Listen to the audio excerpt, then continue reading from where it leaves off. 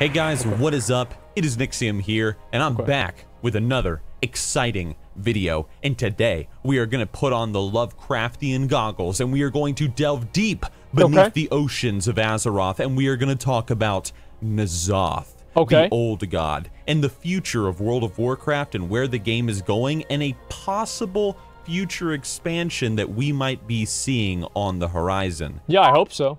I recorded this video prior to the, what is this here? Oh, I think this is the cinematic. So I recorded it before the cinematic, all right? Everything that I'm about to say is just speculation. Yeah, it's just an idea.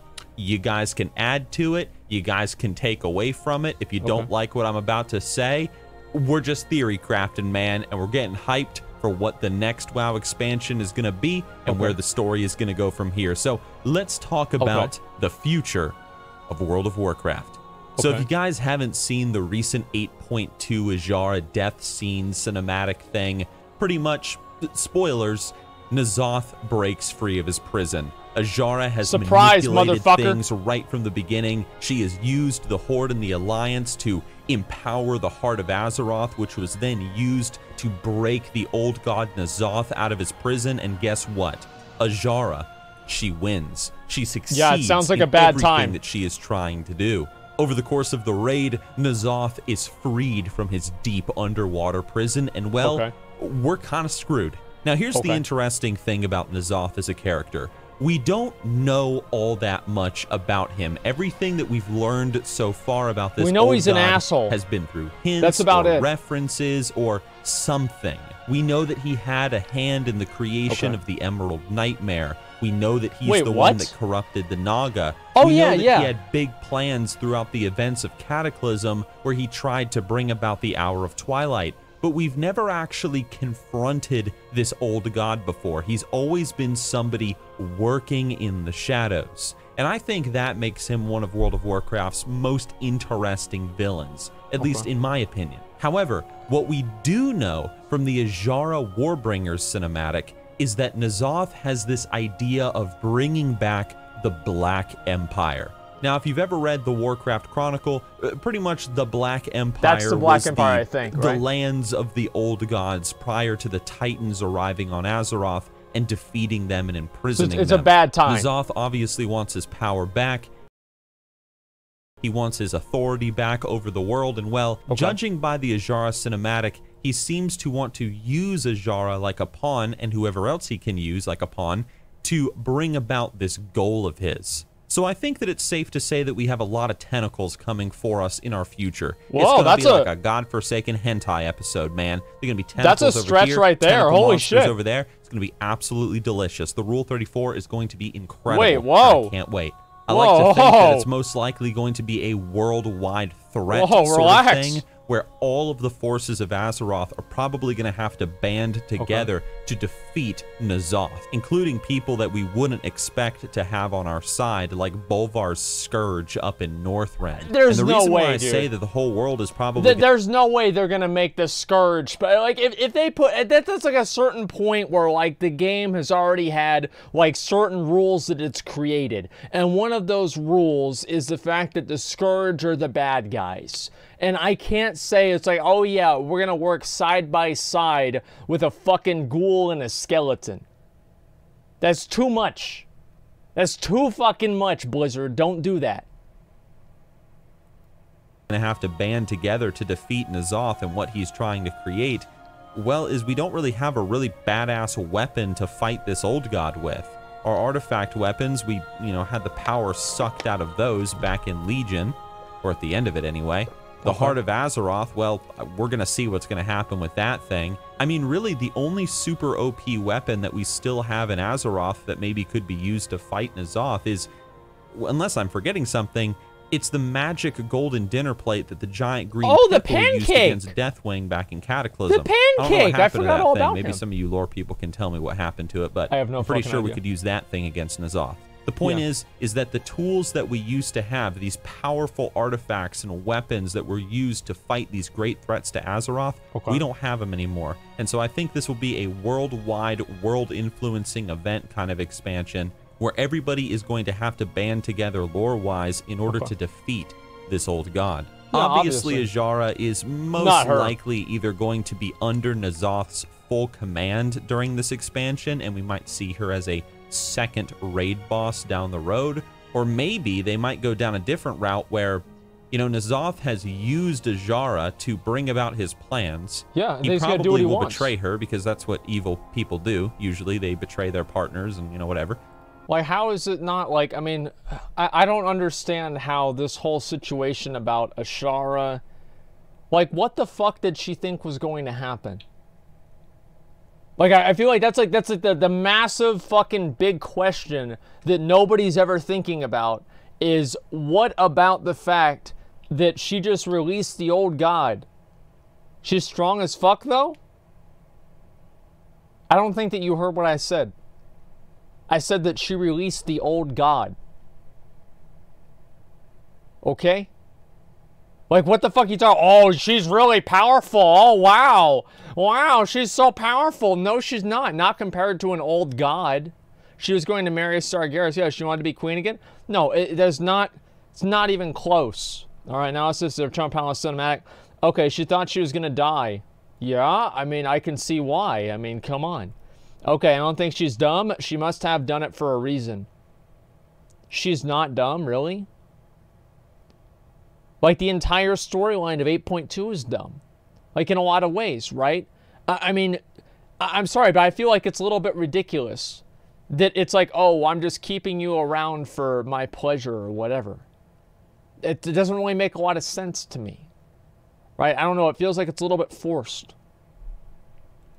And, well, maybe she ends up being this fellow fighter that fights against N'Zoth with us. We're even forced to work with Azshara and fix her mistakes. And maybe she, being this super powerful spellcaster, one of the most powerful mages, if not the most powerful mage in all of Azeroth, maybe she's going to be the key to defeating N'Zoth, and we sort of have to work with her out of reluctance.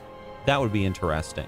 Now, in regards to I don't know about that, or a new like race coming to the game, it's very easy to say, oh, well, they're going to add a Void Romancer or something class, or they're going to add Void Tuskars as a new playable race. I don't think Blizzard is going to do that. I think that's a little too simple. Now, something that I think would be interesting, and share your thoughts on this, guys. Let's hear it. Remember back in Hearthstone when the Knights of the Frozen Throne, or whatever it was called, expansion came out? And what they did is, instead of adding the Death Knight class to Hearthstone, they just took all the previous classes and they made them more Death Knight-ish. Remember that?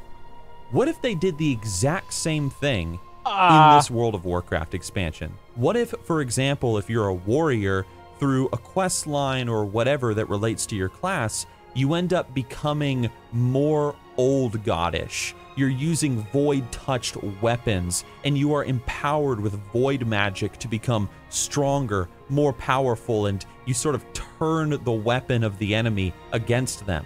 If you were a mage, for example... Okay, that's cool, right? That is cool. I think that there should be void-touched weapons, etc. Like, imagine this, okay? Let's go ahead and talk about his idea here. What if they had a system where you were able to basically upgrade your armor?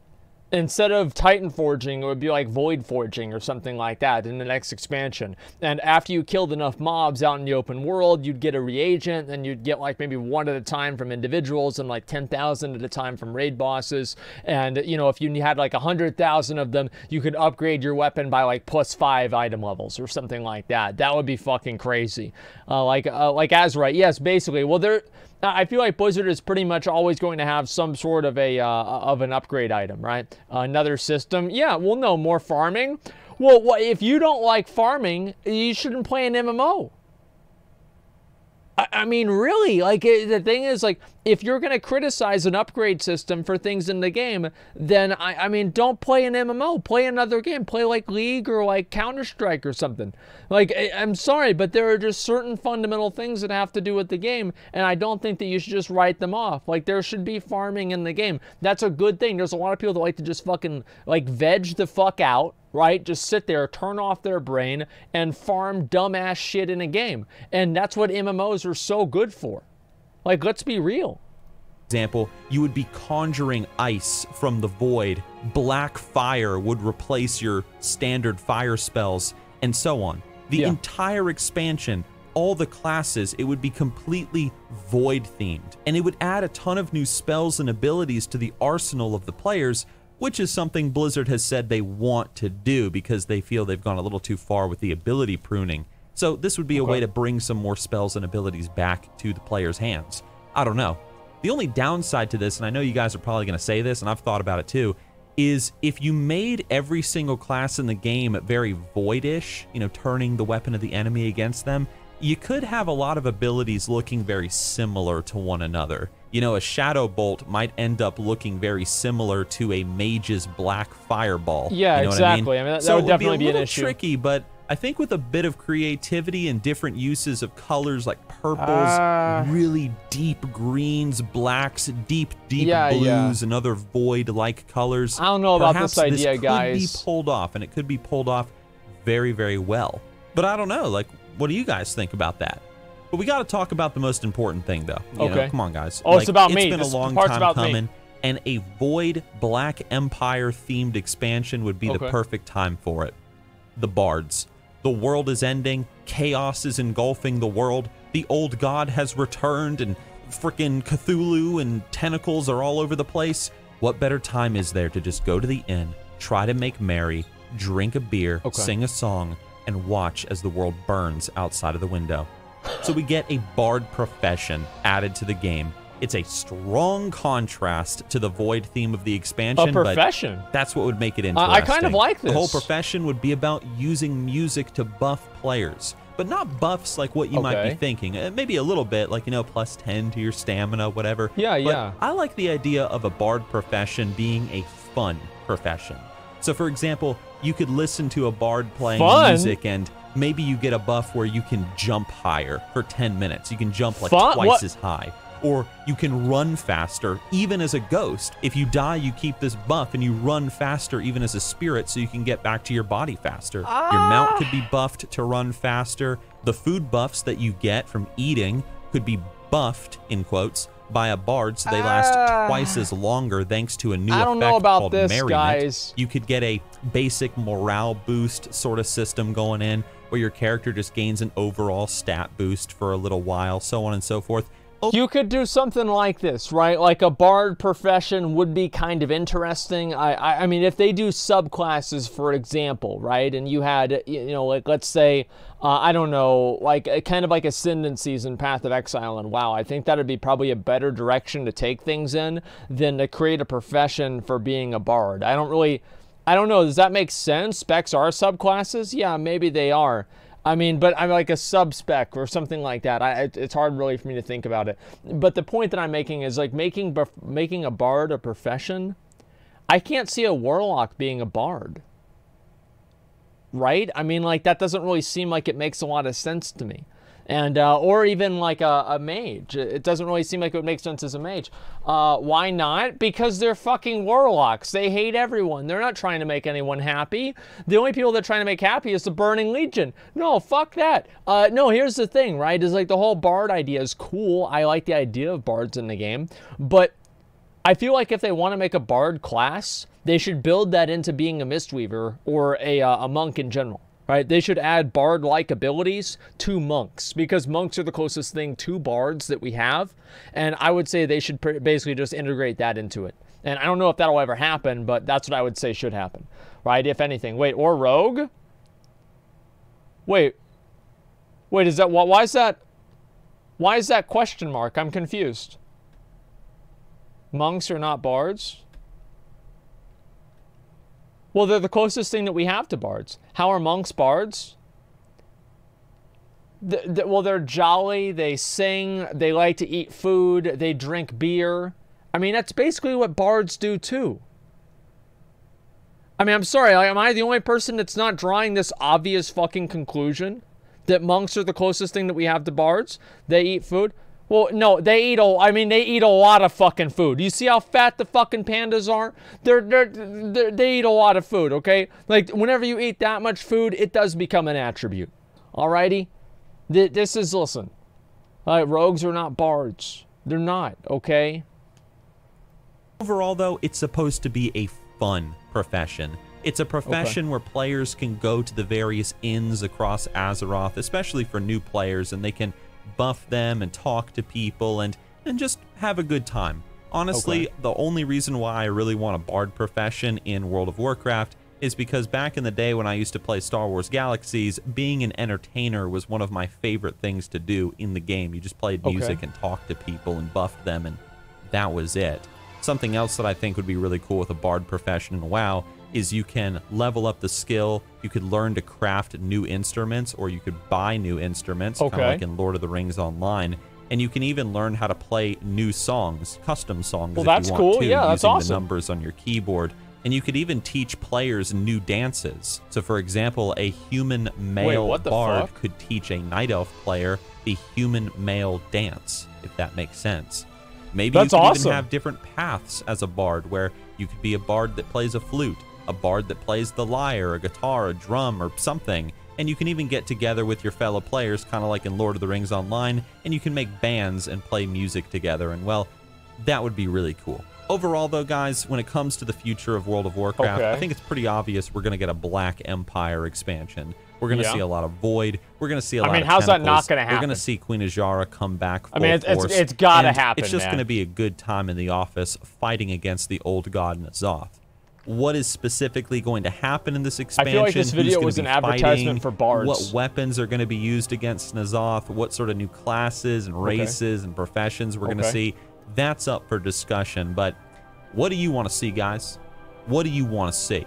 Do you want to see a bard profession added to the game? Do you want to see a new class added to the game? Like, just out of frickin' nowhere, necromancers just are like, hey man, we're here to fight the old gods, so necromancer I would fucking love to have a necromancer. Or even murlocs become the new I feel like that'd just be like a warlock warlock thing, they crawl out of the swamp and they're like, you know what? We're sick of this old god shit and we're gonna kick his ass. And so they become the new playable race that we can all play as. I don't know. Oh no. Point is, what do you guys want to see from the future of World of Warcraft? What do you want to see from this old god expansion that is most likely on the horizon? I mean, let's be real.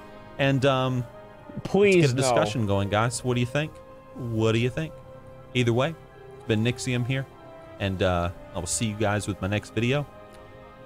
Yep. And that's pretty much it. Okay. Okay, let's talk about bards. Now, if they have bards in the game, that'd be fine with me. I don't really care a whole lot. The plate was returned to its original time after the Cataclysm. Really? Is that right? Shadow pretty secretly working on the side of N'Zoth. I support this Void-themed expansion. Bards, yeah, I mean, I don't know about this, man. I know I've seen it. Wait, that's a quote from my video. I guess actually that's a little bit too abstract for it to be a quote from my video. But I remember I said this exact same thing at the end of WoD. It's a known saying? Really, is it? I didn't know if I remember I said this in a video, like kind of off the top of my head. Is it really?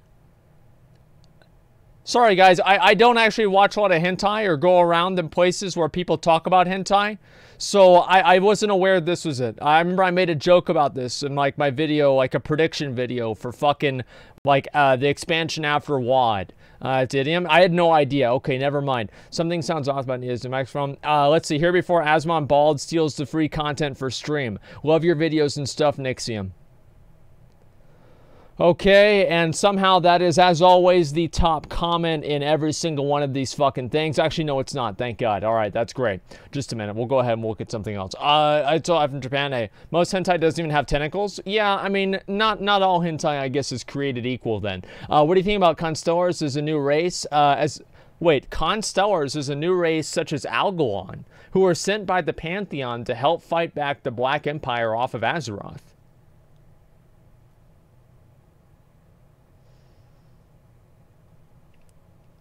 I like that idea a lot, actually. I really like that idea. That being said, I don't know how you'd be able to like really view them. Would they just be like basically I don't know, constellation people? It's at 96%. Is it really? Oh shit, it is at 96. Okay, good. Fuck yeah, we've got to do Mechagon really soon. Bellier has a new video. All right.